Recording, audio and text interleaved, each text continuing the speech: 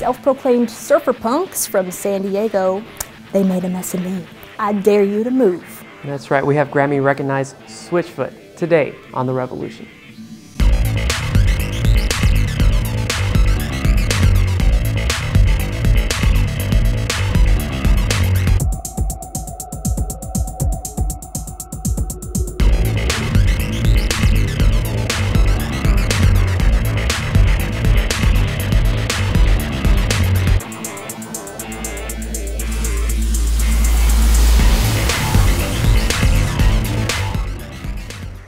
Welcome to The Revolution, a show with killer music and razor-sharp truth. I'm George. And I'm Kat. The band on today is very near and dear to our heart, Switchfoot. Their song, More Than Fine, is the quintessential love song and, personally, our song. Their lyrics peg us every single time, and that's probably why the Grammys come a-knocking year after year after year since the 90s. That's right, it's hard to turn the radio on without hearing one of their hit songs, or turn the TV on and seeing a commercial or a TV series with their lyrics. Switchfoot in just a second.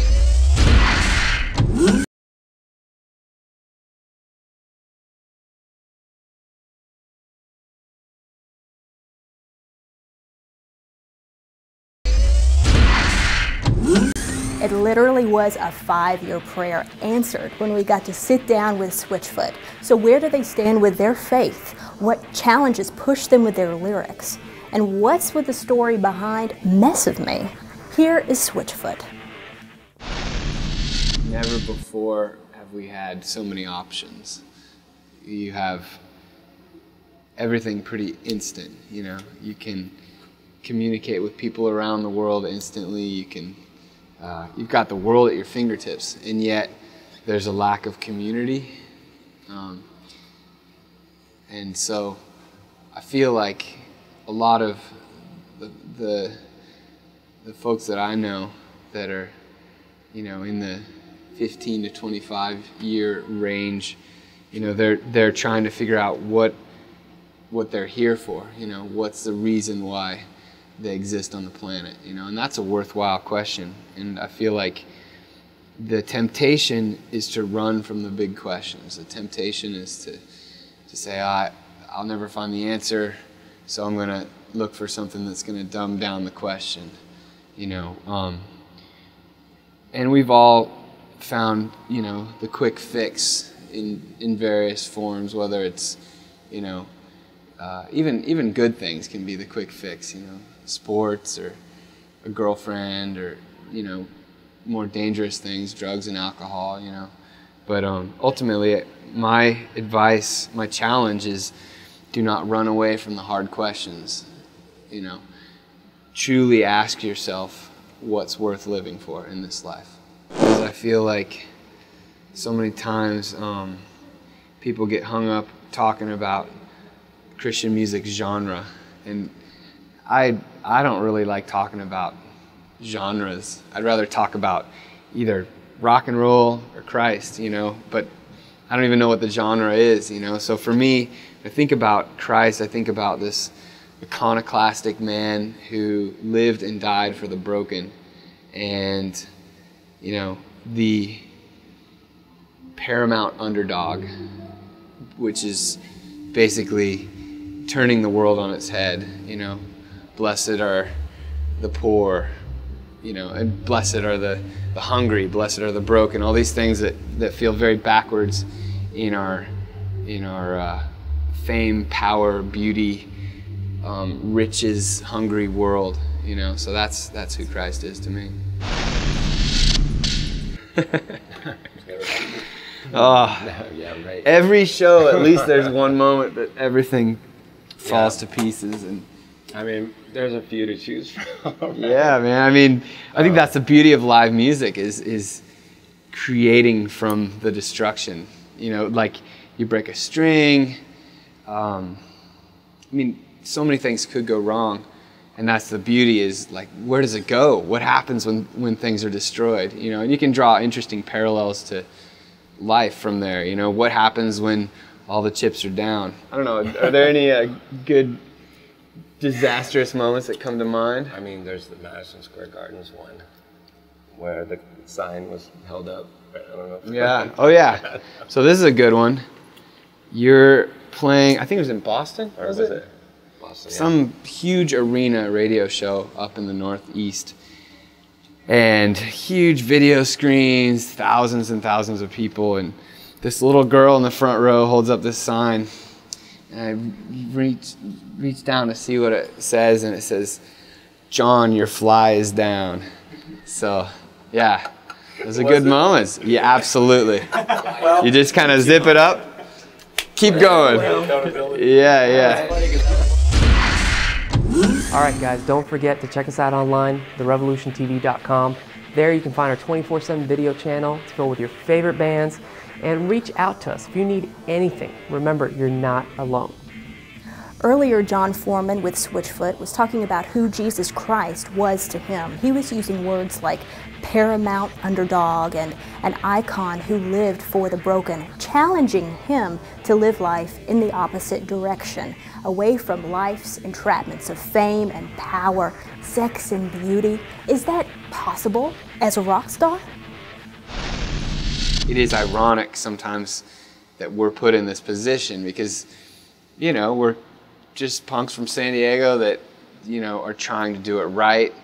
We love music. We're trying to do that right. And it's sometimes really humbling to think that we would have any of the answers to these bigger questions, you know. But, yeah, I mean, I do feel like there's so many areas of my life that I'm still trying to figure out. You know, it's a daily confessional situation. I mean, that's something that I feel like the church has done really badly, is actually confessing.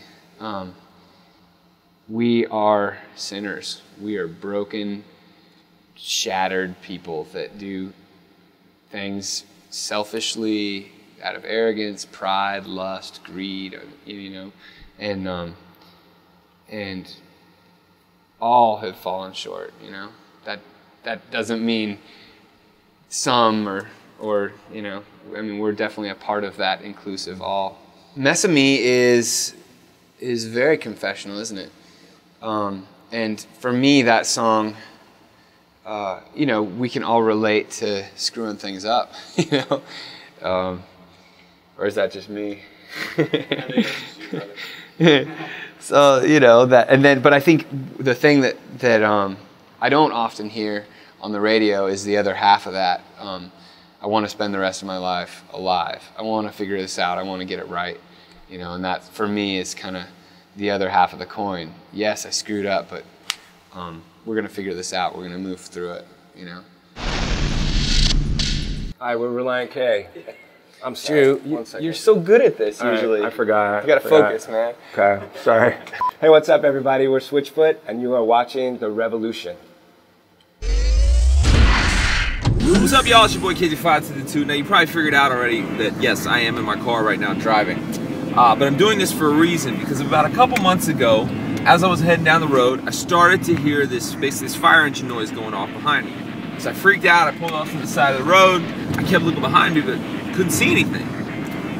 A few minutes later, same exact thing happened, same scenario. And I'm trying to sit there in my mind going, what is going on?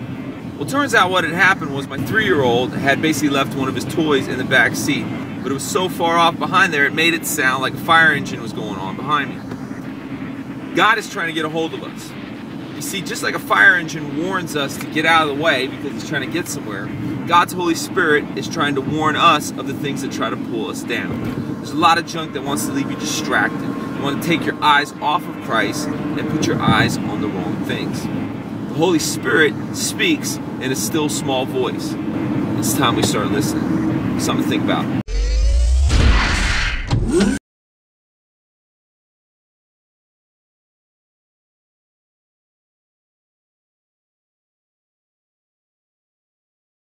Something that is on my mind right now, especially because we're putting on an event for this in a week, is Stand Up for Kids. It's an organization that helps out homeless teens and at-risk youth in San Diego. It's actually an international organization that started out in San Diego.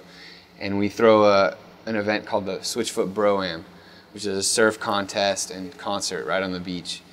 and we teach kids how to surf, teach them how to play guitar, and raise money and awareness for what's going on in our own backyards. And I feel like this is something that, I mean, I had no idea when I was in high school that there were kids that went to my high school in my classes that were couch surfing, you know, mom's in prison, dad has never been on the scene, just trying to survive, you know,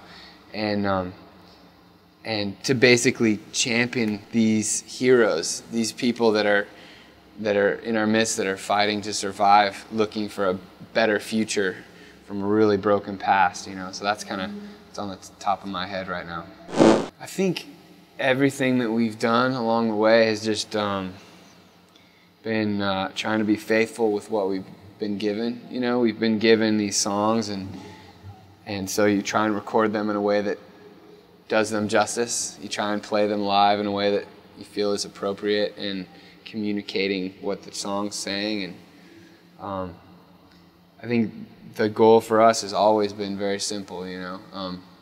Life is short, live it well, you know. These songs that we've been given, let's sing them out.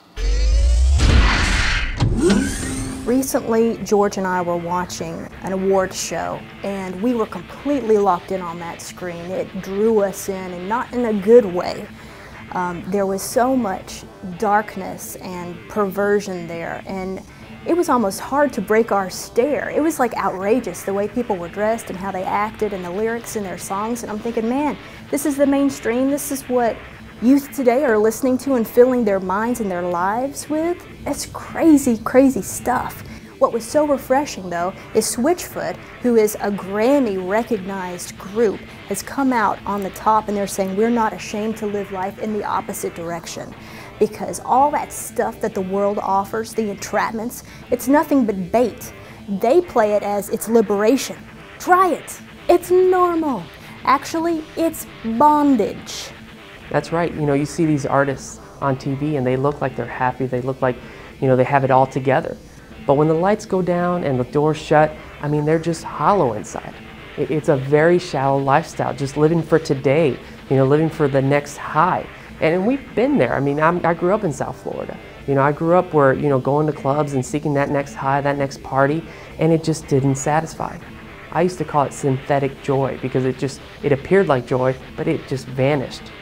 And true joy is only found in having a real relationship with God.